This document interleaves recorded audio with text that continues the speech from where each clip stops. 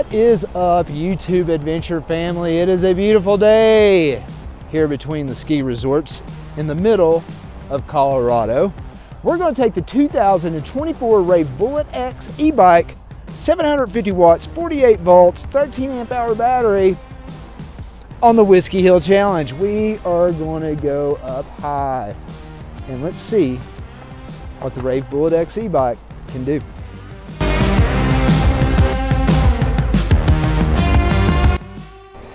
So we're going to take this e-bike up Whiskey Hill and see what it could do. I've got the 48 volt original controller plugged in for a little bit just to see what the stock bike can do on the hill climb. So this challenge is not usually that kind to e-bikes, honestly. I'm just gonna be straight up. It's usually not that good of a thing for like a 48 volt e-bike, but we're gonna find out what it could do now. Here we go.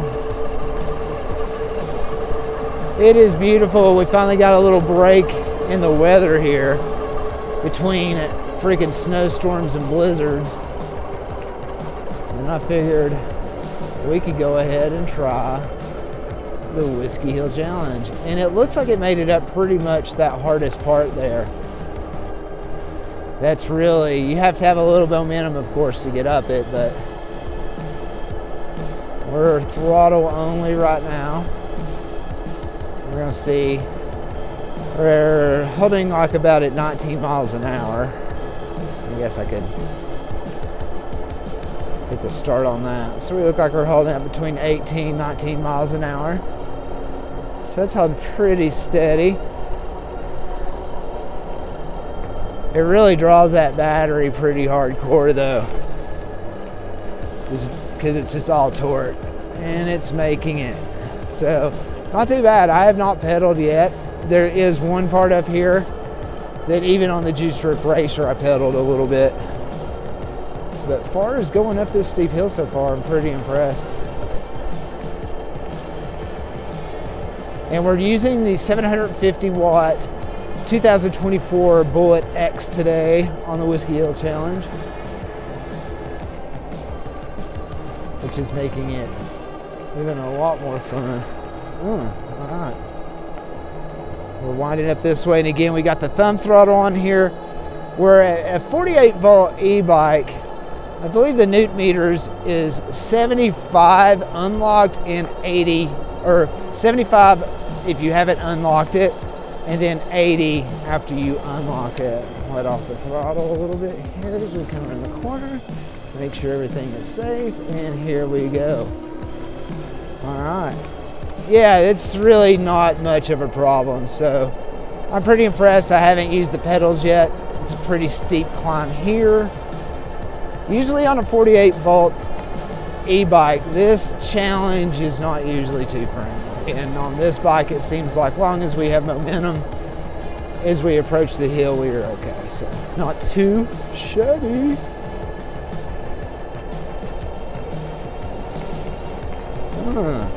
The other part of this challenge is not only going up Whiskey Hill, it's beautiful up here. The other challenge to this is coming down the freaking hill, because it will really put, I mean, you can see how far we've made it up here already. It will put a toll on those brakes. I mean, for real. I mean, there's still ice and snow up here.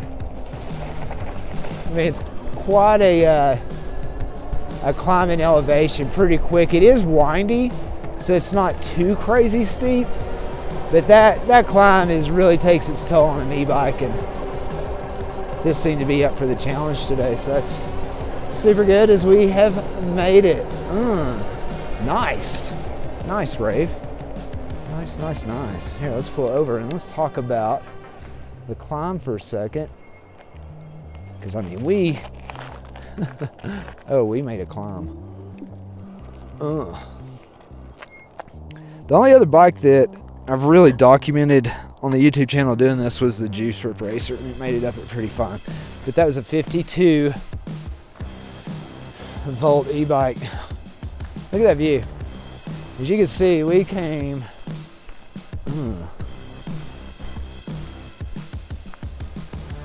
might be kind of hard to see, but we came from all the way down there, like down there, winding up this road. So it's quite a steep and long uphill climb.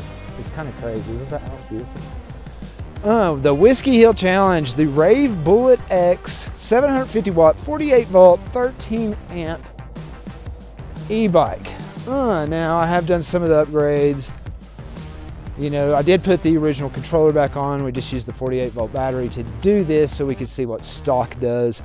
I will be putting my controller back on, by the way. The bigger controller, the 30 amp controller versus this 25 amp controller. But this bike right here, just using the 48 volt, you can see that's what I was using. You can see it lights up, that's what I was using. It really worked really well. I was kind of surprised, really. I did have a little bit of momentum as I was approaching the hill, which I'd advise you do anyway. And I didn't pedal at all. And we made it all the way up Whiskey Hill. This is a beautiful area. This is a hiking area. A lot of people come up here, they do hiking, they do snowshoeing, they even do like cross-country skiing.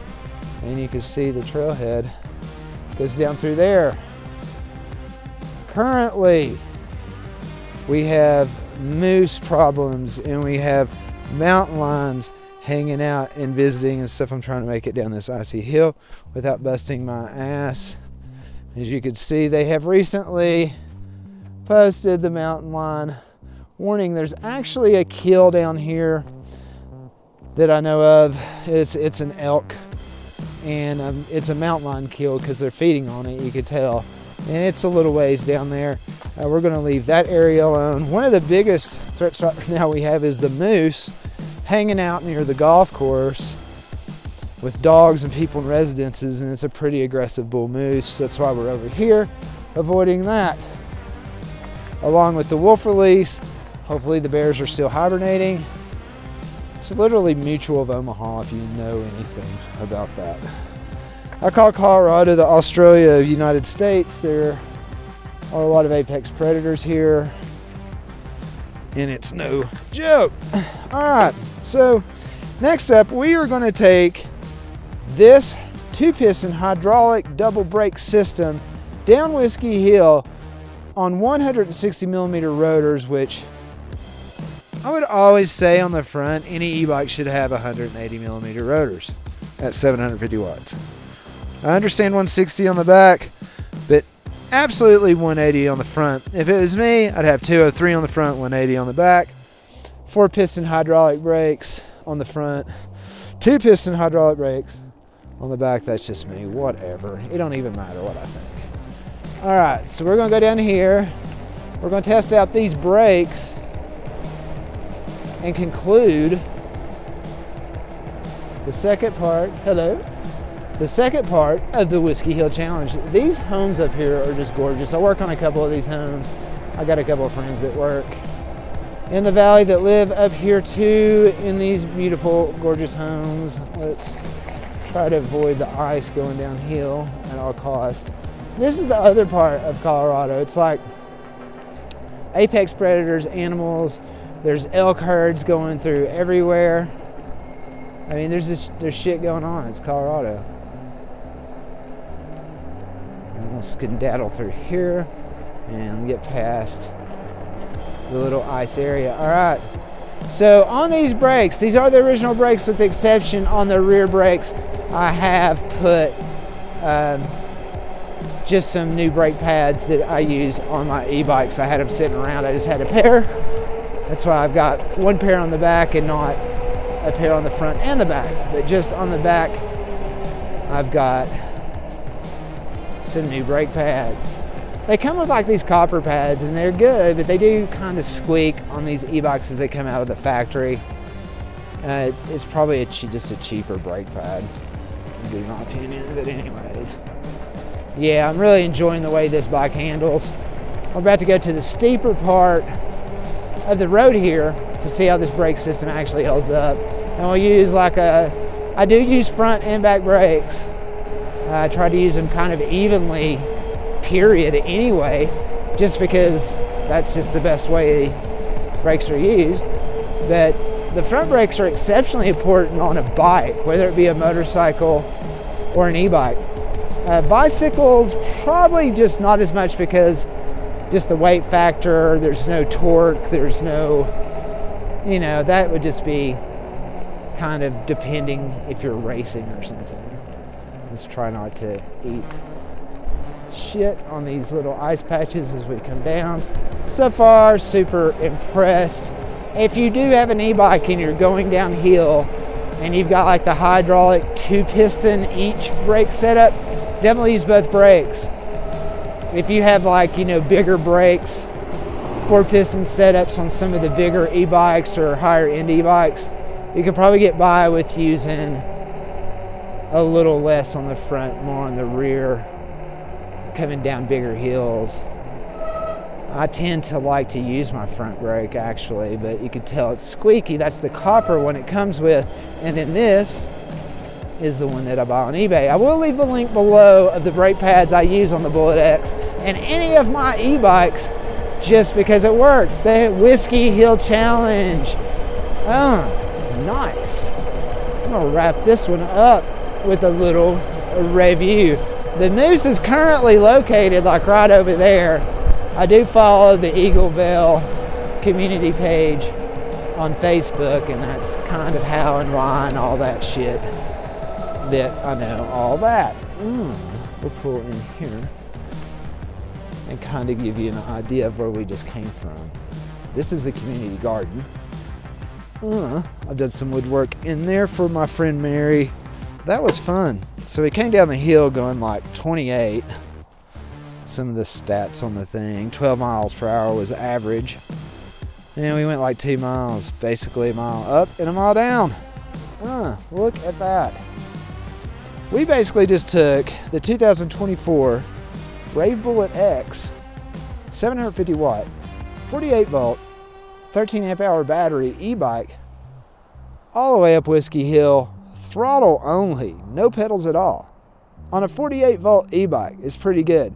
Now this e-bike comes in at 75 Newton meters of torque, locked, and I think it's right around 79, 80 Newton meters of torque when you unlock it.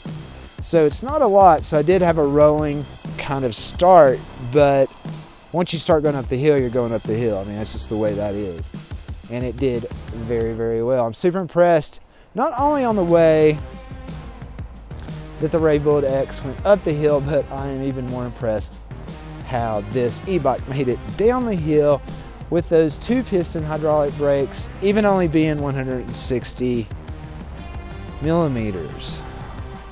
The brakes worked fine on the Whiskey Hill Challenge. The 2024 Raev Bullet X Whiskey Hill Challenge, it passed with absolute flying colors. Saying that, I can't wait to get the bigger controller, the 30 amp controller, back on this bad boy so I could get my torque back and play around. I just wanted to show you what it does stock, and it gets an A+. 48 volt e-bike going up Whiskey Hill, that is no joke. We went all the way up there, winding around, all the way up there. No joke. What a great e-bike. Until next time, ladies and gentlemen, this is Chris from the Colorado Adventure Channel. Until our next adventure. Peace.